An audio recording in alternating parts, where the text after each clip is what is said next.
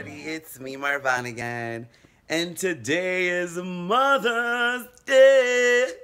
Mother's Day. Oh my God. I think Mother's Day should be cherished and appreciated and celebrated every single day of our lives. I know I'm like laying in bed lazy, okay? Like I feel like I'm the one on vacation. But well, if you guys have been like on my timeline with my videos, my mom doesn't live here. She lives in Miami, Florida, and I live here in New York City by myself, little old me. And, you know, I send her flowers or I'll just like give her a nice little phone call. She doesn't have FaceTime, so I can't really like FaceTime her so much. But I feel like I'm blessed, and you know, a lot of people in this world don't even have moms, and some people do. Some people have figures that, okay, this person could be my mom. But I am so thankful that God picked this big old Latin lady to be my mother. Memories of my mom when I was a child are very beautiful. Oh, if you can see my sarcastic face. My mom was a regular Latin mom. Okay, she was loud, she was crazy, she never made sense, and she always invited us to most dumbest parties, and I'm like, why are you taking us to this lady's place? You know we don't even talk to this lady.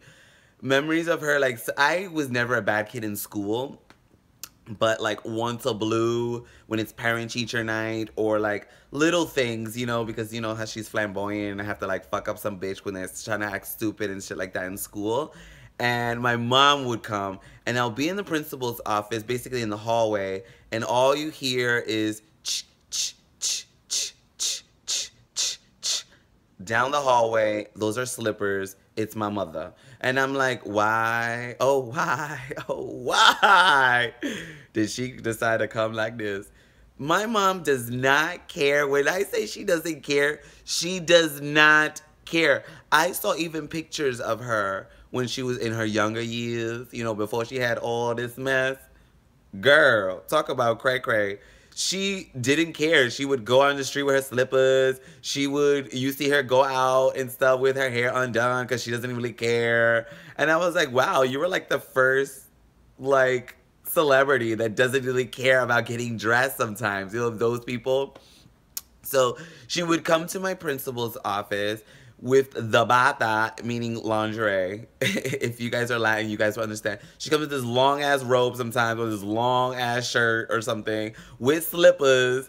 And if she was feeling good or she was in a nice mood, she'll come with her rollers, but with a bandana over it. But if she was really pissed off, she'll just come like that with the rollers freshly done, and they're nice and glossy that she just sprayed them and stuff. I'm like, girl, she'll come to my freaking school with the belt in her hand, about to whoop me. And I'm like, mommy, they'll call child services. And she'll be like, I hope they take you. I hope they take you. And I'm just like, mommy, I don't understand why you're doing this to me. This was my mother. My mother. She does not care of being who she is. And that made me feel like, you know what? Who cares who I am? If you're not in the mood to be, you know, your normal self, be whatever. Like, just be cool. Be you. Doesn't matter what anyone says. She will have full-blown conversation with people with her rollers on. With her rollers on. And her slippers. And she'll have like a full-blown conversation with you. And I'm like, does she understand that she look like Lady Gaga right now? Before Lady Gaga was born? Like, come on. Like, I don't understand this lady. She would do that to us all the time. What else? She loves whipping us with the belt. I mean, I don't want to sound like she's an evil mom. She was a wonderful, wonderful mom. But when she will beat us with the belt, sometimes when she's hitting us and I go like this, the belt will wrap around my arm. Oh, that will get her so mad. She will get so mad and she'll be like, I'm going to choke you. And then after that, she'll just make us our favorite meals. She couldn't stay mad with us for too long. And we weren't bad kids. We were just like regular kids, but sometimes we just never listened. But I love my mom, you know. I always used to brush her hair sometimes when we were little. And because I always loved her hair, I loved her fragrances. She always wear, I was going to say Chanel No. 5. She never wears Chanel No. 5. That was what I would wear. She would wear Fifth Avenue a lot, and a white diamond from, I was going to say Victoria's Secret, not Victoria's Secret, from Elizabeth Taylor. Those were used to be her, like, her go-to fragrances. And I used to love smelling them and always remind me of her. Every time I smell someone and they have that fragrance on, it reminds me of her. But yeah, I love my mom. I always joke around with her. I always want her to fall in love again and be happy. But she's in a happy place. She feels like she's in a happy place. But yeah, I feel like everyone should give hugs and kisses to their moms every day. And even talk to her, even yell at her. I don't know, anything. Just any contact with a mom. You know, it's very rare to have a mother. It's that loves you and supports you. It's you know, it's always the mom that you're gonna go to for anything in life. Anything in life, you go to her mom. Like when one time I saw a mouse in my room. Mind you that she lives in Florida. And I was like running. I was like, Mama! Mama! And she was like, first of all, what you want me to do? I was like on the phone like, wait a minute. A mouse? I just saw a mouse just cross my living room and the first thing you're going to say is what you want me to do? I'm calling you because I don't know what to do. Really, lady? Really? No love right there. No love, no love, no love. So, yeah, I always call her for anything. Any little thing in my life, I will call her. So what she told me about the mouse thing is like to put a trap and then catch him. And then from there, take him outside, put a like oil or like cooking oil or whatever on the trap for he can be free. I was like, bitch, once I catch you, I'm going to hang you inside of the damn door to make sure none of your little friends come over. Okay, fuck out of here. So I handle it my way. I just took a little bit of her advice. But yes, I love my mommy. I love her, I love her, I love her, I love her. I love my mom so much, and I don't even say the word I love you so much, but I really do love my mom. Right by your side. If I can't find the cure, I'll fix you with my love. Things about my mom that, well, things about her, she only been with my daddy. She only had one penis. I'm like, oh, talk about misery. But enough about that. She taught me so many things, how to become a really good, responsible, mature man in this big old disgusting world. Especially if you're gay, it's worse. She taught me that you don't need to have fancy clothes or fancy things to keep a man. All you gotta do is make sure you feed him. If you know how to make arroz con gandules, okay? He's gonna be all over you like right on rice, okay?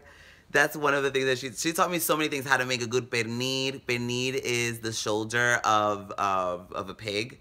And it's so good. You need to make a really good one, it has to be generation to generation passed down, like the recipe. And my mom taught me that. And they keep coming back. Ain't nobody here. I guess it ain't work. No, but I never cooked for my boyfriends. I mean, some of them, but not all of them. The ones that I cared about. The ones that I was like, okay, whatever. We're just going to go out to eat because we're fancy. But I love my mommy. Oh my God, I'm trying to think about more memorable things about my mommy. Oh, this is a funny one. The first time we were like, I would say, I was 15-ish. And my brothers were little too. And we were here in the Bronx. And my mom was like, oh, I'm going out to the club.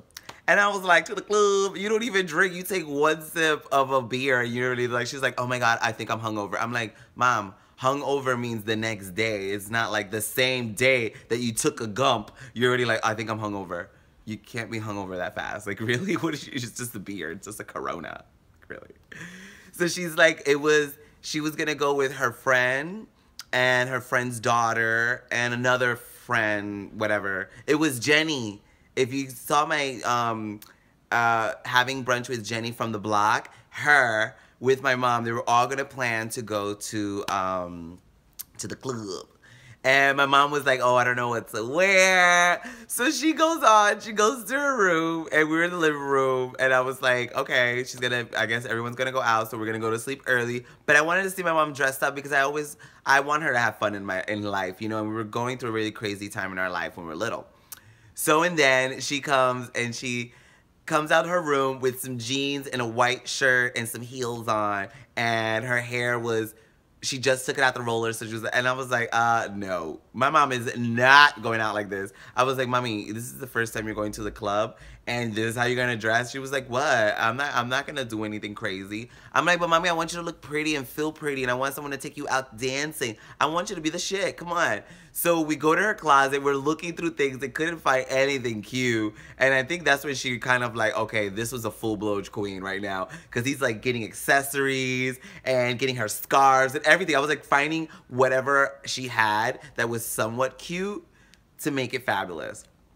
So I saw this pantsuit that she had. It was a burgundy pantsuit. I don't think she remembers it. She wore it one time to a wedding or something like that she was invited to, one of her dumbass parties. When I say dumb parties, it's like, I don't even know these people. I'm like, mommy, you don't even know these people, and you just randomly just show up to their parties? Like, really? Like, she's like, I know them. She's the sister of my cousin's sister friend. I know her. I was like, what? She's like, just shut up and play with her kids. I don't even like these kids. I don't even know them. You know what I mean? And some of them are like older than me. They're already smoking weed. I'm like, I'm into like freaking toys. Really? So anywho, so she put on her pantsuit. She looked so cute. I put her hair up, rolled up, right? In little pins. I didn't know what the hell I was doing. I was just like fucking winging it. Got that dollar store hairspray, spray the crap out of it. It was hard as a rock. I put little curls on the side so she looked like a little Jewish Spanish girl. And her little bangs. And then her purple, it was the burgundy suit on. We had like little sparkles here. And oh, and it had like a band. It was so cool. It had like a band for your boobs. Then you put on the blazer over it so you get to see the band, and it gives it like cleavage here and a little bit on the bottom. The pants were like, it was fitted. She had the same heels. Like she had black heels, I think it was. She looked so beautiful. I was like, oh, my mom's gonna find us some sugar daddy and get us out of this slum at the time. So I was like, yes, yes, yes. I was so excited. Next thing you know, she looked at herself in the mirror. She said, I don't want to go. I was like, why? She started crying because she started feeling like she missed my father. And I was like, no, lady, go out and find some with penis. So she didn't really get to go. But the fact that, I love the fact that she got dressed up and looked so pretty for that moment. And it was just like, she just looked at herself and she said, I would like someone to like me for me, not because I'm wearing all of this stuff. And I admired that. I was like, you know what? That's so true. I want someone to love me for me. Like, I don't have to be dressed up every time for you to like me. I just like me for my personality and who I am, my charisma, uniqueness, and talent. I love my mom. So, I don't know. There's so many. I love my mommy. I love her. I love her. I love her. I love her. I love my mom so much. And I don't even say the word I love you so much, but I really do love my mom. I like how I'm like, yeah, I love my mom. You know what I mean? But yes, happy Mother's Day. I hope you guys have a wonderful, beautiful Mother's Day. Say something beautiful about your mom. Say something silly about your mom. Embarrass her sometimes because you know she embarrassed you when you were little. And just be yourself because I know your mom would love that. Happy Mother's Day.